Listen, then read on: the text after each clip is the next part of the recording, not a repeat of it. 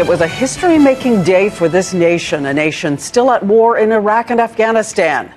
The U.S. has now joined a third battlefront, firing missiles into another Muslim nation, Libya, a coalition of 21 countries trying to stop Moammar Gadhafi from waging war on his own people.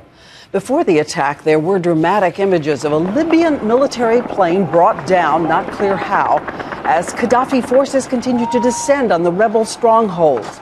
But what is at risk for the United States tonight, and what happens next? Our team has been reporting on these big events all day, and we'll begin with Martha Raddatz in Washington. Martha. Diane, the U.S. and its allies said they would protect the people of Libya, and that's what they're trying to do tonight. But there is no question we are at war once again, and the U.S. for now is in the lead. The first volley of missiles, a withering attack on Gadhafi's air defenses.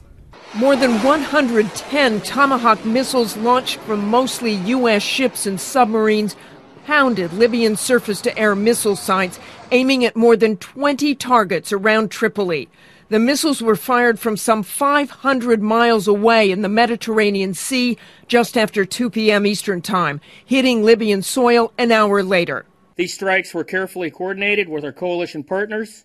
The targets themselves were selected based on our collective assessment that these sites either pose a direct threat to the coalition pilots or through use by the regime pose a direct threat to the people of Libya.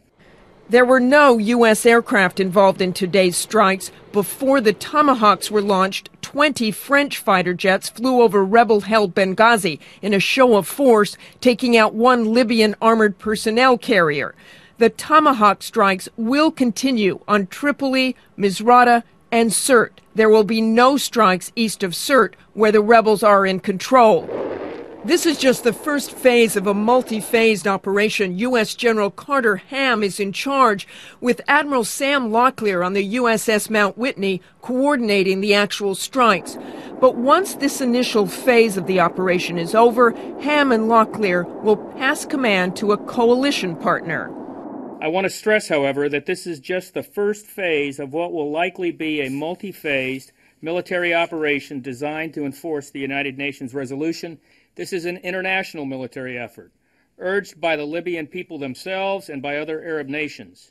The next phase will be the no-fly zone, which will be over Tripoli and rebel-held Benghazi, an operation that will involve hundreds of aircraft.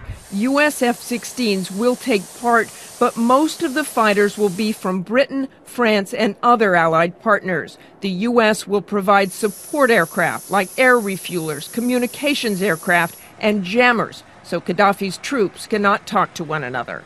The first phase is supposed to last just a few days. What the U.S. military is watching closely tonight is how the Gadhafi regime will react to these attacks and what kind of response that might require.